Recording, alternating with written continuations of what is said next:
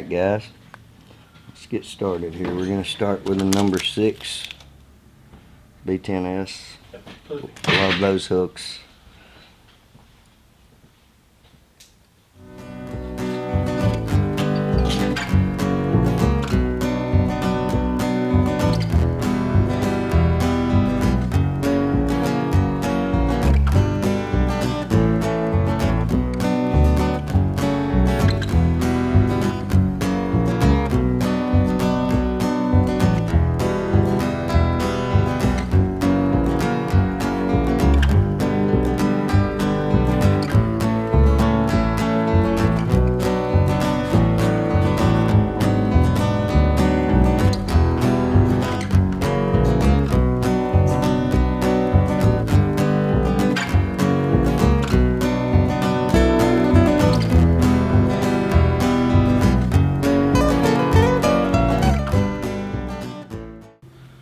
You can't really see it, but on this barb itself there's a little ridge, and it's not quite on the top of the bottom of the flank, and it's not really on the side. It's kind of at a 45 angle off of the top, and whenever you come in and you grab it right, see how flat it lays, and you don't have to work with getting your flank straight because it's riding that natural groove that's already in your flank that wants to work for you.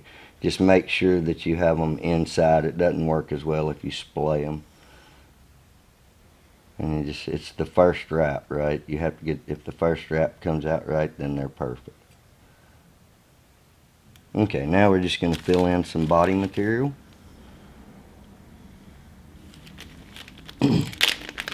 Also give it a little bit of color. This is the Sexy Shad color.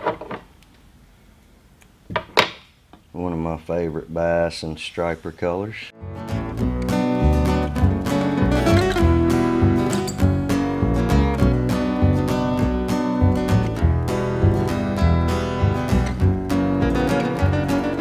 We're going to finish off the back hook here. There's not much to it. We're just going to put a little Marabou.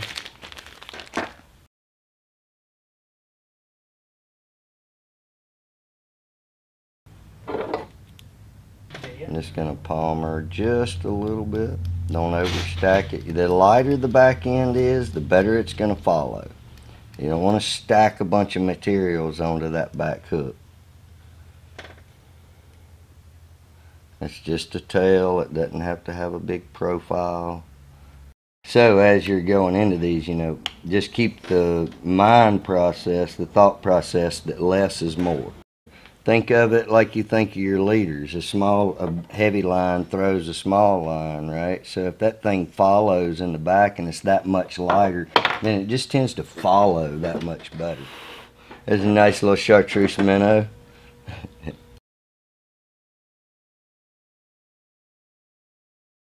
So I always go in and give myself a thread base to glue to, so that this back hook doesn't come out. But don't get too far to your forward, because remember, you're going to spin a little deer hair head up there, so you want that bare shank in the front. And now we're just going to come in with any kind of mono, right? 40-pound mono.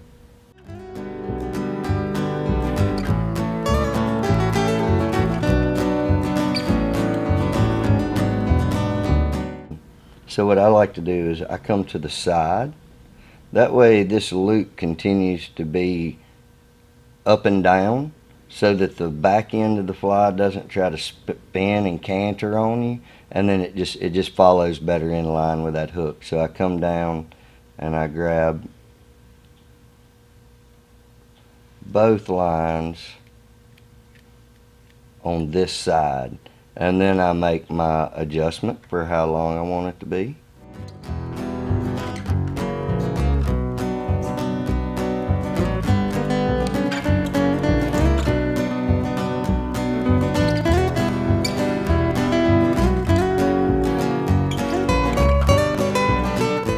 And then we're just going to come in here with a little more Marabou, just to cover this, kind of cover our junction here. That's plenty. Don't want to overdo it anywhere on this fly. There's nowhere on this fly that you should be stacking lots of material. keep this fly light and fun to throw.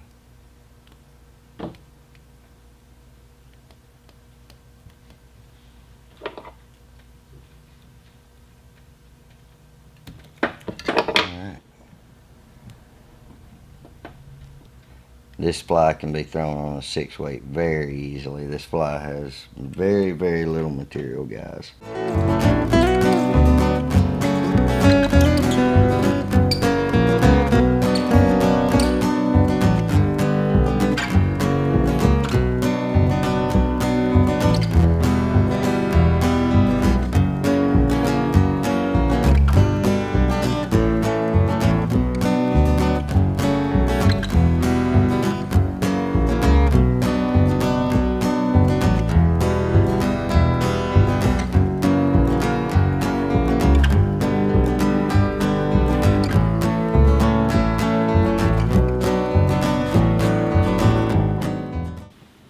Alright guys, time to do fun part. Don't worry guys, this isn't one of those flies. If you can't spin a deer hair head, try it anyway, it's going to work out for you. This is the best tool. It's a dubbing tool, but I use it for getting all of the underfur out of this. It's great for using craft fur to get all the underbody out of it. And what we're going to do to make this simple for everybody is we're not going to spin it, right? We're just going to push this up on here. We just need the buoyancy of it. And the fly is so small and so light that you don't have to have tons of buoyancy. So it's going to be 2 wraps and pull tight. So it's going to be 2 wraps and pull tight. Make a couple more wraps. Fluff everything up. Pull your your Marabou back. Go through it a little funny a couple of times and then just pull it all back. And then don't worry about how tight you stack it. Just pull this line right in front of that stack and just get it set. And we're going to do it one more time. And I want you to get a sizable chunk of deer hair when you get this, because we're gonna trim the bulk of it out.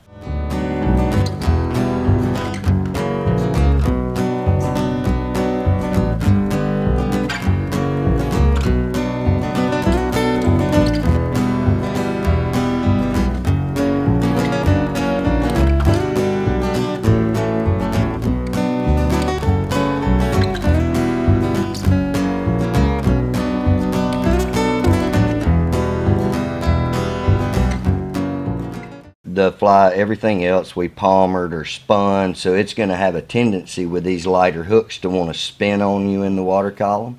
And so the way we're going to stop that is by taking all of the buoyancy off of the bottom by trimming it flat.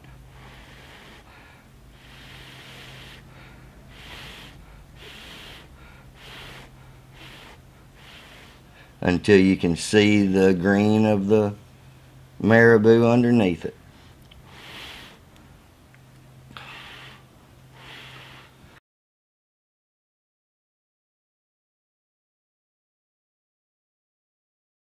Remember, this is for buoyancy. I don't mind leaving these hackles up.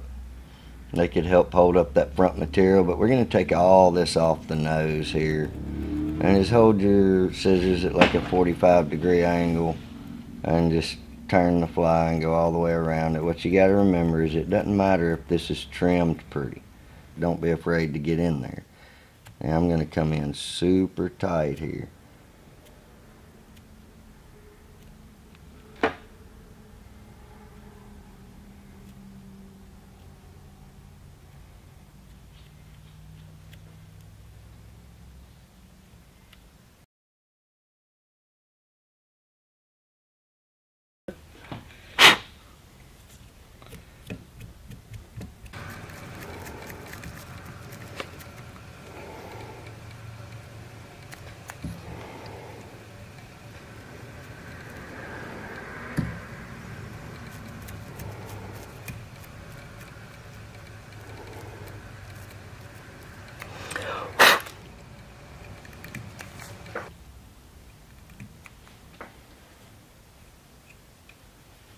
And we're going to come back in here, guys. We're going to start our thread.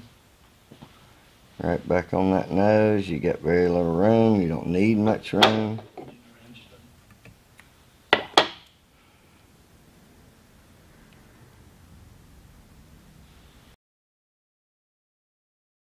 We don't need much of this either. It's a very small fly. Okay.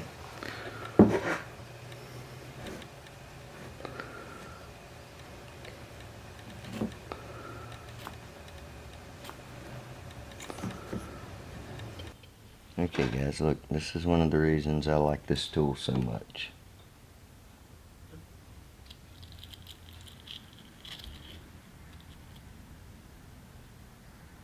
Anybody that works with craft fire knows how easy that was, right? And we're just going to come back, and where I want to come with this is I want to come back to the back of the blue on the back hook. When you cut it there, I want you to give yourself an extra 1/4 of an inch because we're reverse tying it. Now, I want you to come in, I want you to push this just straight over the head.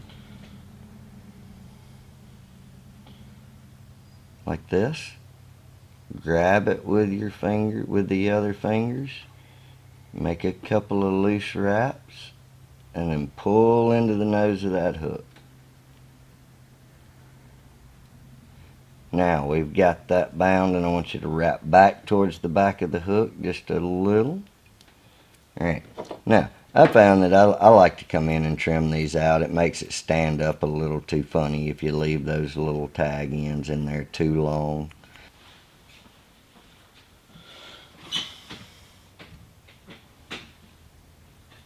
Alright, and then you just begin to spread and split evenly where you got it on all sides of the fly.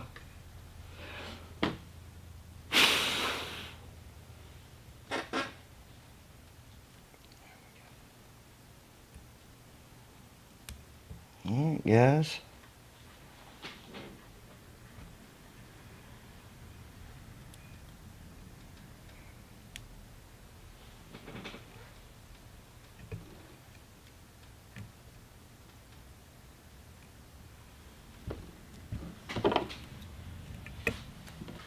And then what I like to do is, see how this can be really, just wants to kind of stick out. There's a good way to tame that. If you take this bug and turn him upside down and get all the hair even where you want. If you put too much right here, it'll bleed down into it and you won't like it. But if you put just the right amount, just a drop right on the head, and you hold it in kind of a cone shape in your fingers and just barely touch it to it, you know, just enough to say there's a little bit on there. That glue will tame that head, and you won't have to fight the hair quite as much. See how naturally now it wants to stay back, and so that's why you do that last little part. See how it doesn't even want to fall forward anymore.